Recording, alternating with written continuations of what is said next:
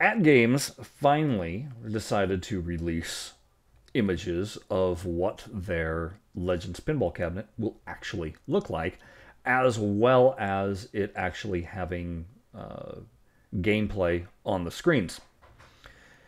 We've been waiting for something other than a render to appear, because that's what all the other images were up until this point. And then, lo and behold, they did a media dump, and it popped up all over the place. And so we decided, because we're not part of that media dump, No. we need to take a look at this with fresh eyes, because just in that last episode, we were talking about what are the things that Each of the cabinet manufacturers will take away from the other cabinet manufacturers. exactly. Yeah. And What would they honestly steal as a concept? and interestingly enough, some of those things wound up just plain being in this build. So this is what we're gonna do. We're gonna take a look at these, and we're gonna kind of break this down. So let's drop us down to a little small screen here. Look at that, and through the magic of technology, because I'm slowly figuring these things out. There it is, folks. Now, That is what do we see here? That is the redesign. So, Yeah. yes, what are we seeing here?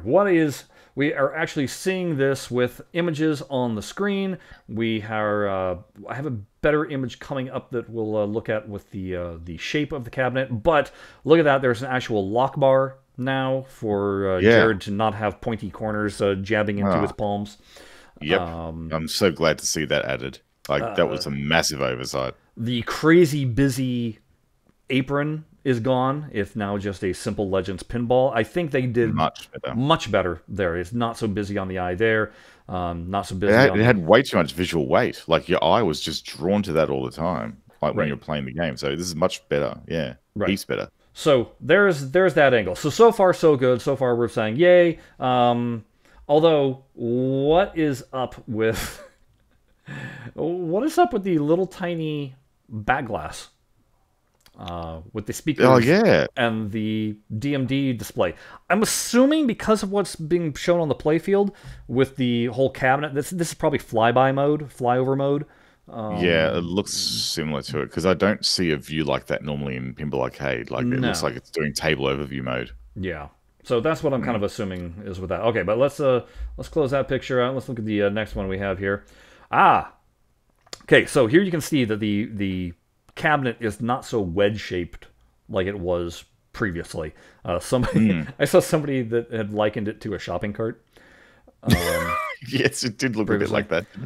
This also gives us a little bit more detail, obviously, on the legs, which we have another picture we're going to show you. The legs, I don't know. They're weird. They look like metal, but they look like they're sprayed with something not metal. I don't know.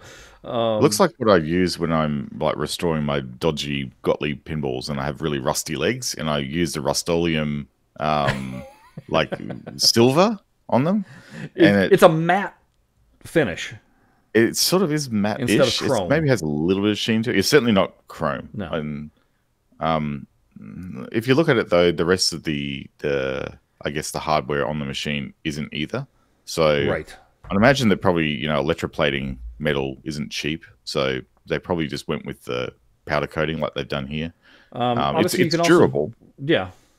Obviously, you can also see there's a better angle on the corner of the lock bar.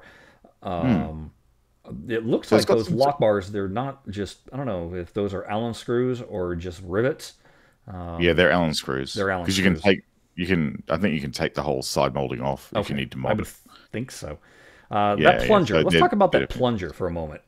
That plunger is different to the one they originally had, which was sort of like a had like a taper on it. I'm using this hand motion with my fingers.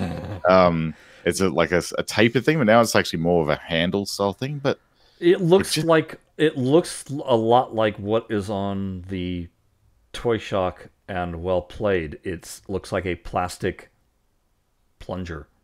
It really does look plasticky. Like the one thing that Arcade 1-Up's cabinet has over this is that they actually use a real plunger body and plunger assembly, and it just makes it look so much better. I don't know why they would have gone with something like this when they spent so much time and effort on making something that looks as close as possible to the pinball machines in the real world.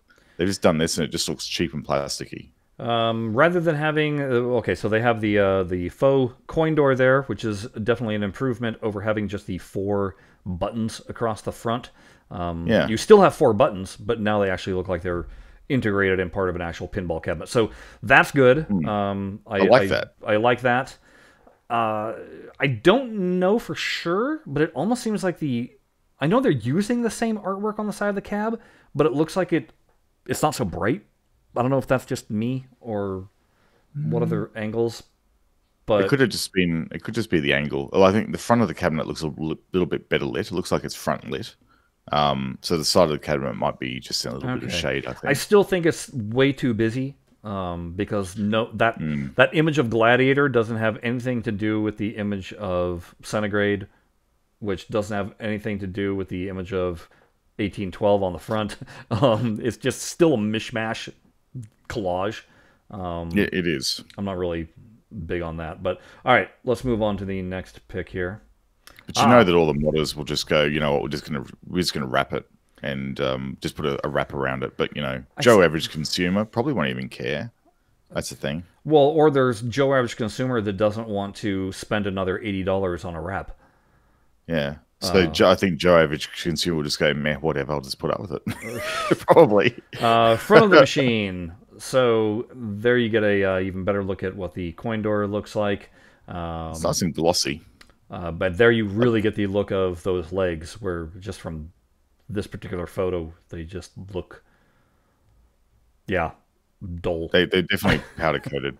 Dull powder-coated. And then you can get an idea of also that D-pad up on top gives you a little better. I heard they actually moved the position of that a little bit, so it's a little bit closer or centered more. So it's probably a good idea to keep it away from the edge because it was quite close to the edge before. Oh, was it really? I didn't notice that before. And I think it's better now. Have a look just before you go away from that picture. Take a look at the 2 screws on the top of the control pad area up the top there.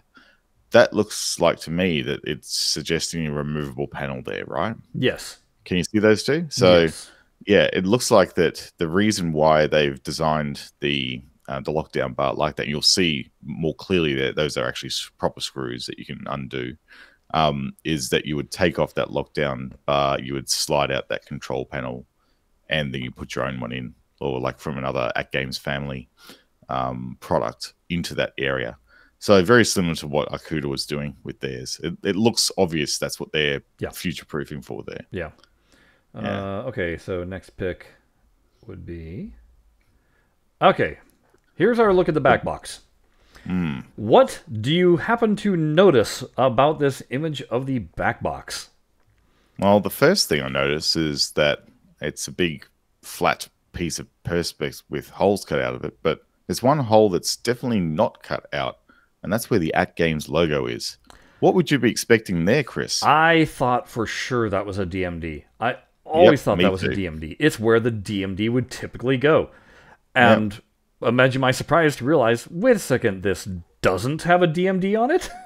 Yeah, the DMD turns out to be the 16:9 screen, it seems. Yeah, which is a 15.5-inch screen. Yeah. It kind of looks tiny in that back box. There's a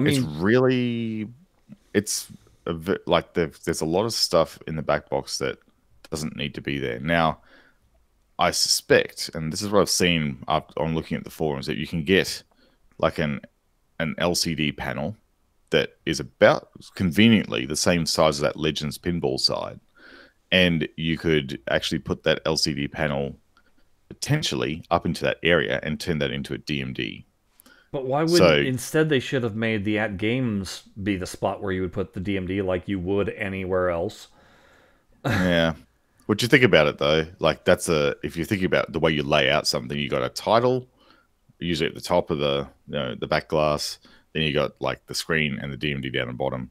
So I understand what you're saying, Chris. Like you think that if that's what they were thinking of doing, actually allowing them to put the LCD marquee down the bottom, they should have reversed the order of everything, Mm-hmm. but they may not have quite got that far with their thinking yet. Yeah, I don't know. That's I'm rather disappointed with this. I thought the monitor, and I should have realized it's a 15.5-inch wide or diagonal monitor. I thought it was going to go edge to edge, and instead it looks like there's this little tiny window. And again, my first reaction was, wait a second. So on this smaller monitor, you're now going to have them squeeze the entirety of the back glass and score display into that, which is even all the smaller. But that was my initial reaction. We'll get into why I think this is just a flyover.